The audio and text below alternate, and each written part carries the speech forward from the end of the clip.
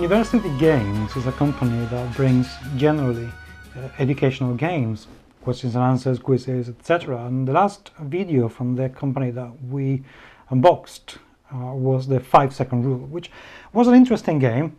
Very cool little device to measure the time that you have to answer and give 3 answers to whatever question you're asked, and a very simple mechanics that pretty much anyone can learn within minutes, and children absolutely adore, I can tell you.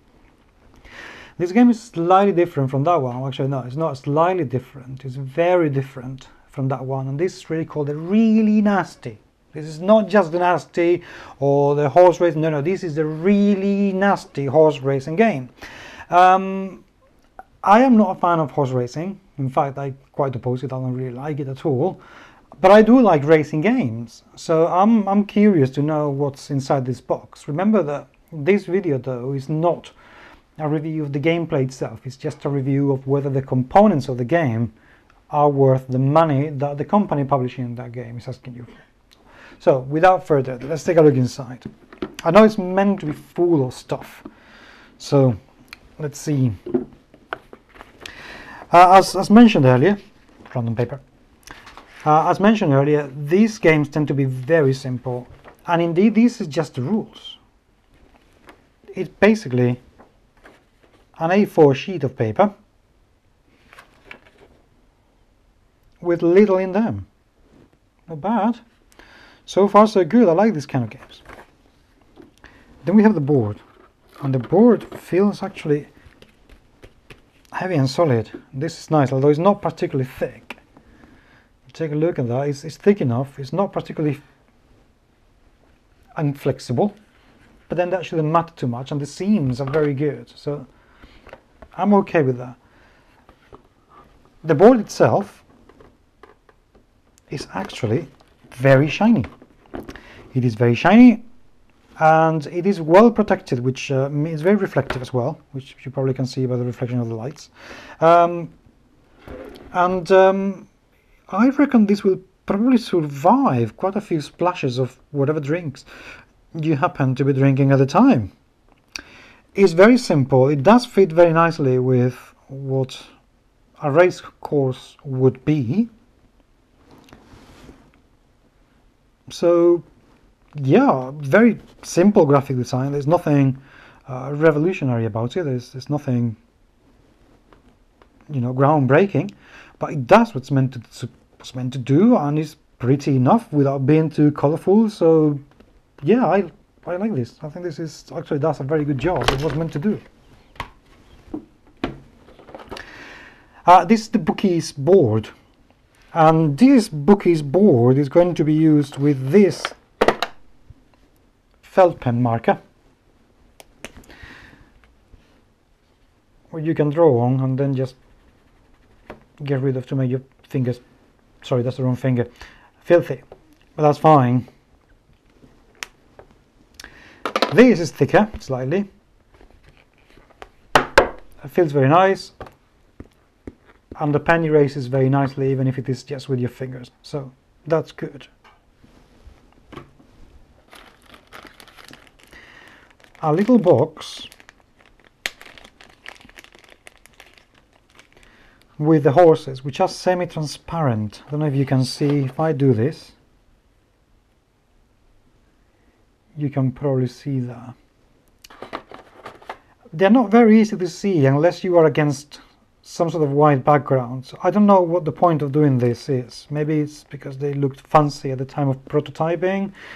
The plastic is not particularly thick, but it bends nicely, which means it's going to last, and that's very good. And these can to be mounted on these pieces. Let's take out one where you simply just slot the horse inside, and that's it. There's one thing to be said about the plastic though, and it's going to be a lot more durable than cardboard or than card at this thickness. So even though I don't particularly like how the colors are not very easy to distinguish because of the semi-transparency of the whole thing, I give credit to the durability that the plastic will bring. So from that point of view, it's not necessarily a bad thing either. It will work and will make the game last longer.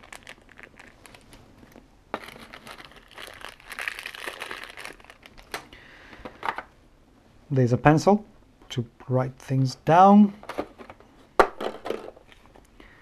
This is the bets book that the players will use to place bets on whatever horse they will think it's going to win. This will probably, this at some point will run out. I don't know how easy it is to get the spares, and maybe University Games can comment in this video and let us know what people can do if they want to get any more of this. It might be worth though to make a couple of photocopies of this, so you can actually have many as you wish, so you can keep using them time and time again. There's a deck of cards with the king as well. The graphic design of the cards is basic, at least. Let me place a few of these here so we can take a look at them. The graphic design in the cards is very simple indeed, and the illustrations are just fine enough. They're quite funny, they're witty, they're quirky. And then we have these little trophies or words or shields or whatever it is, which do not go with the rest of the illustrations, and I don't understand that. Although all of those things are consistent with each other, but they're not consistent with anything else. So I wonder if this style of illustration matches with this style of illustration, and I don't think it does, which is a shame. It's a real shame. The quality of the material is okay. Again, it's nothing to set the house on fire about, but they're fine, and you get in the bag, you get the really nasty cards, quite a few of those, and the lane cards, and the race cards, the really nasty card. Wow, that's a lot of them.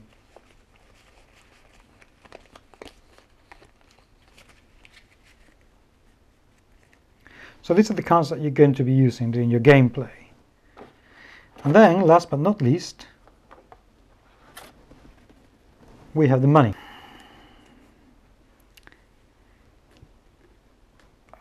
If I may just do this. The money is very Monopoly type money. There's nothing great about it, but it does what it's supposed to do. It's just little bits of money.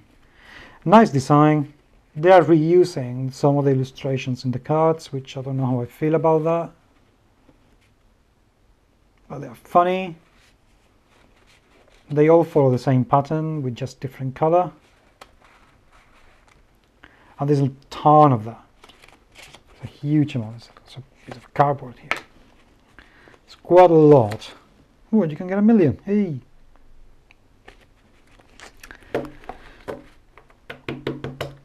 So that's it. That's what's in the box. I do like though, and praise indeed to University Games for having this lot kind of device where you can have everything nicely tidied. The game is not the kind of game that would attract me to play all the time, quite frankly, but I can actually see people of a certain age or having this out as a party game, as a quick snappy game that you can get on with and just play with your friends, with people who are not really into playing board games. I think that would be quite interesting. The quality of the components is great. That is really good, and there's no doubt about it. The cards are a little bit on the flimsy side. The art direction is a little bit lacking, but generally speaking, it's actually very good. The two boards are excellent. Are very, very nice, and the fact that it comes with your pencil and your felt tip, it's actually good. It's good attention to detail.